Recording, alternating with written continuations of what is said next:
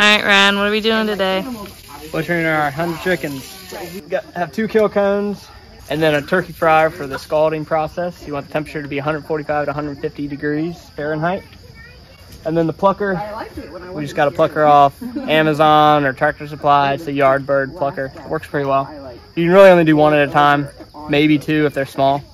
But for ours, we're only doing 1 at a time. A couple that you have to pull off by hand, but in general, we did the hard work. And then we have the butcher table, and then the ice bath. So we've been just putting them in buckets with cold water. And then after they've been in the buckets of cold water, we'll move them into coolers with ice.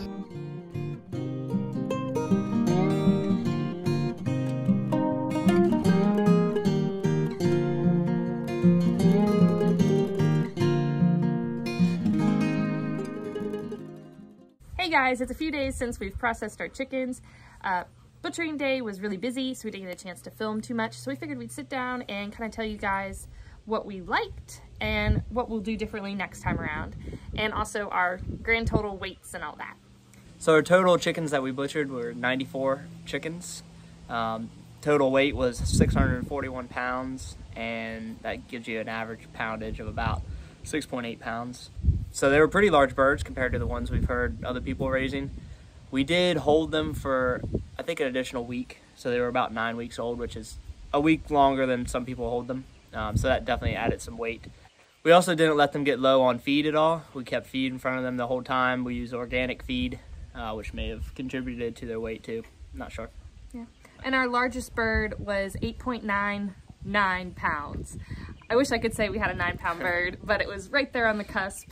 Just if we average, round it up, it's 9 pounds. But 8.99 was the largest bird. And we had several 8-pounders. There were quite a few really, really big ones. As far as like butchering day went, for that many birds, 94 in one day, it definitely would not have been possible without all of our great help. We had lots of family and friends come in to help us. We're super grateful for that. We started at about 7 a.m. with setup and everything, and then it was 10 o'clock at night when the last bird was in the fridge or the freezer at that point.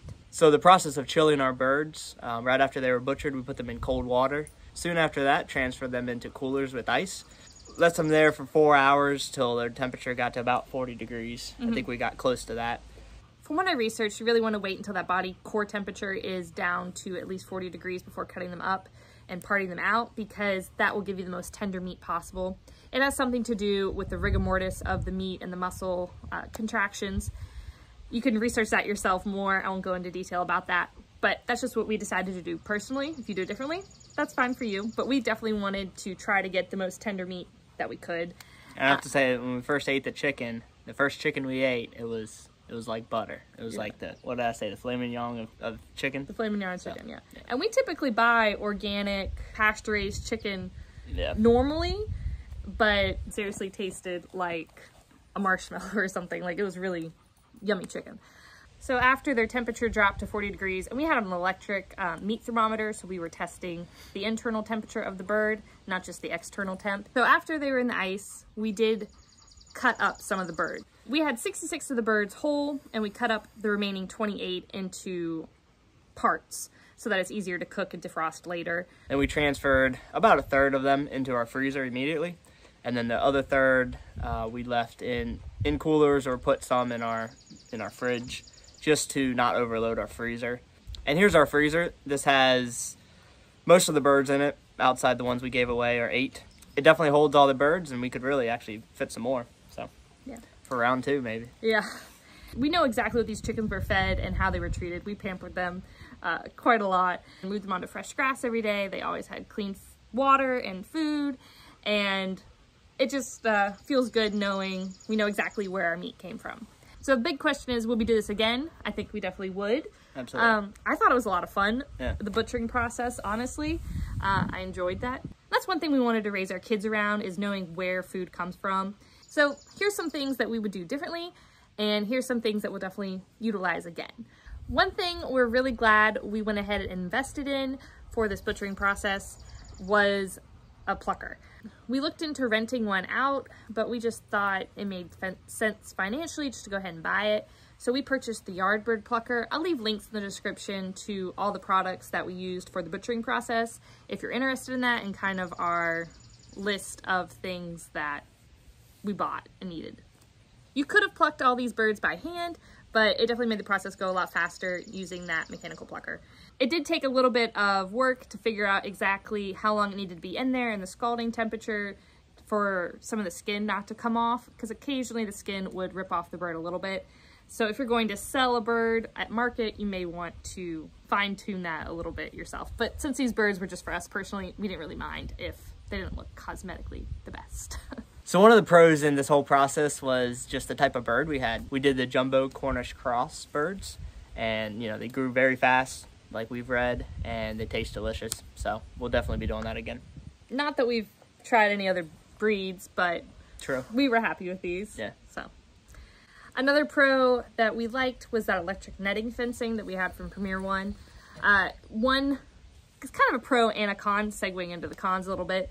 We like that we were able to move it around and give them fresh grass. However, our soil is a little bit rocky here, and we bought the fence with the single spike on the bottom. They do sell a fence with like a foot peg off to the side where you can use your foot to help push it into the ground. I wish we had gotten that one, because occasionally we'd have to use like a rubber mallet to help get those stakes into the ground, which is just an extra step. It's a minor con, but that's something that was kind of annoying when we moved the fence around sometimes. So another con was just a piece of our chicken butchering. For our kill cones, we had 2 kill cones, and I made those out of 5-gallon buckets, which worked very well. That's not the part of the con, but the con is just the number of kill cones we had. For doing this many birds, we had plenty of help. 3 or probably 4 kill cones would have been ideal, just because it takes some time, you know, to do each bird. And that ended up holding up the process because we had plenty of people actually butchering. Initially, I was thinking the butchering table would be the holdup, but it was definitely the kill cones. Our last main con is the vacuum sealer. We already owned the vacuum sealer, so we figured we would just use that versus buying the shrink bags, which I've seen other people do. And we also borrowed one from some family.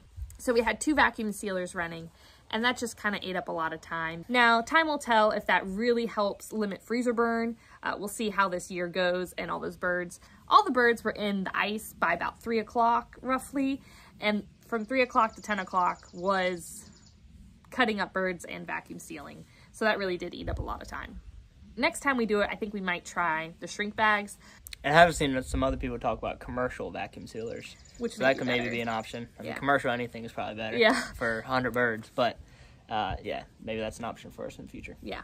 Time will tell if that number of birds is enough for our family and whether or not we'll go through that many in a year, or if we need to do it again in 6 months. We'll see, so stay tuned for that. So I'm a numbers person. I like seeing everything we spent to raise 100 birds. So I'm going to be putting a spreadsheet together of everything we spent and our upfront costs as well. So if you guys are interested in seeing those numbers, then leave a comment down below and we'll create a video about it. And don't forget to subscribe and hit the notification bell so you won't miss that video when it comes out. If it comes out. If it comes out. Hope you guys enjoyed today's video, and I hope y'all have a great rest of your day. That's cute. What? I'm not tracking. Love you. Love you too. Did I massage them?